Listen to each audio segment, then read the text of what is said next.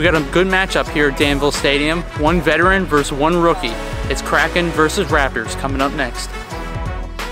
Good afternoon, everybody. I'm Logan Foley back here at Danville Stadium for a great matchup between the Kraken and Raptors. Buck Quinn of the Raptors will make his debut in the Danville Blitzball League, facing off against a seasoned veteran in myself as the Kraken.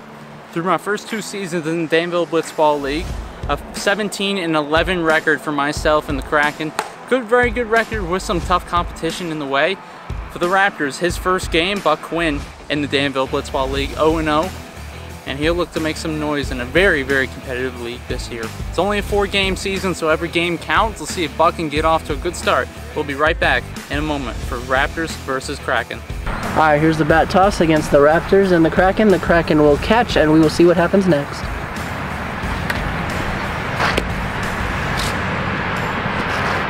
I don't think it works like that. No, you got it. Home for the Raptors. Alright, here we go. First pitch of the game. Ball 1. Foul ball. Alright, we got a full count to start the game. Ball 6. Ball 6. Runners on first and second, nobody out. And ball 6. Base is now loaded with nobody out. 5-0. Ball 6. 1-0 Kraken after 5 straight walks.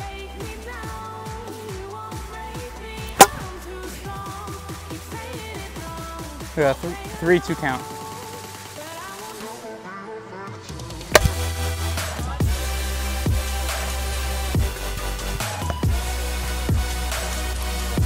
That was so jammed. Well, that is the inning. That's 5. MVP. MVP.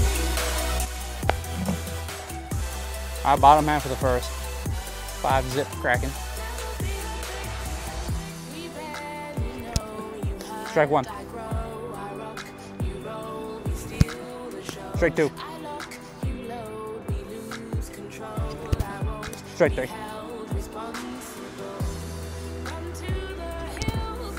Strike 1.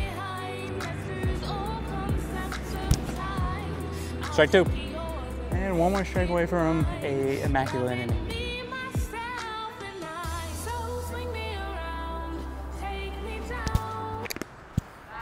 That's foul tip of the strike zone, strike 3.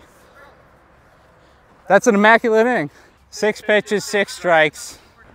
Hey, new rule in the year, you tip in the strike zone, that's a strikeout. And got to show it off there in the first inning. I guess that's a plus. Top half of the second inning. 5-0 your score.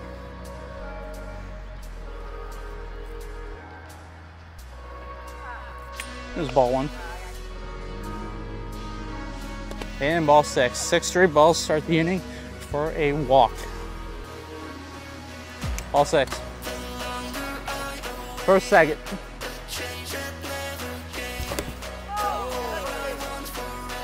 Go.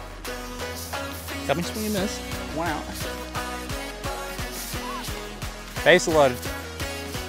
2 balls, 1 strike. Okay. Full count. Well, another walk. It's 6-0. Still with the base loaded. And there's ball 6. 7-0 is the score. 3 more runs and I'll be a merciful inning. I can't swing the bat. 1-0. And ball 6. 8-0. I just want to put the ball in play. I don't want to strike out because I don't want those numbers on my record. If I just want to put it. All right. Fine. 8-0 is the score. We're heading to the bottom half of the second. All right, bottom half of the second. So we're a immaculate inning last time, or perfect inning, whatever you call that, I don't know. Strike 2. Strike 3. And just like that, first out. Strike one. Strike two.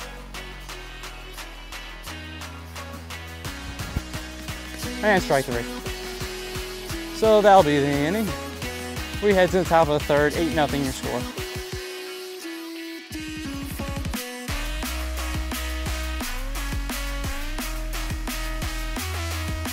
There's a perfect game going on. All five. Full count to start the inning. And strike three. So 1 out. You're in the third, one more. That'll do it.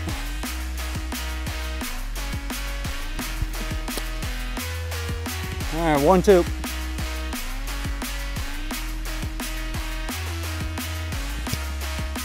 All right, ball 6.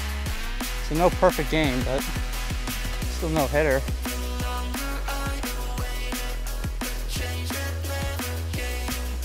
And strike three. So that'll be the ball game. No hitter for Logan Foley and the Kraken on a 12-0 victory. See you in the post game. All right, Logan, it looked like you almost had a perfect game.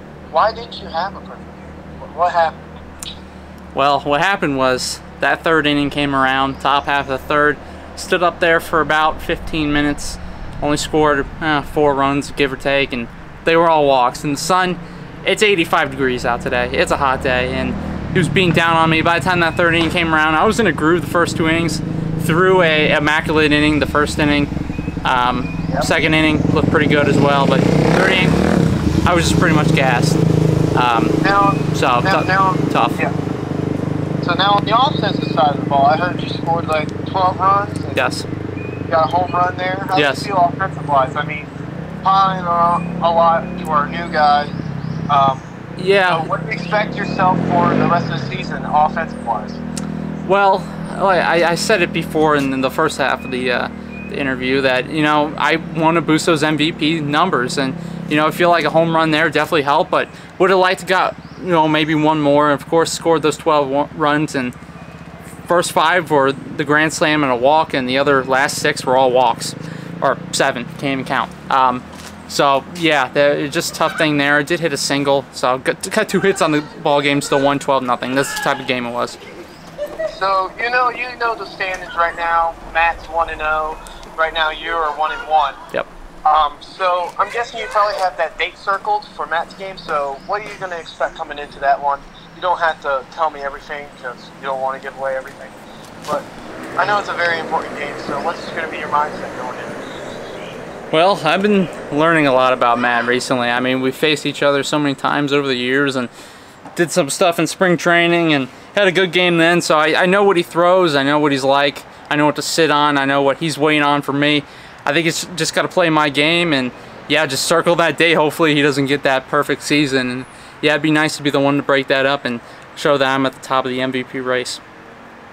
Well, it was nice talking to you, so. Thank you, former MVP. One MVP to another. Yeah, one. It's coming.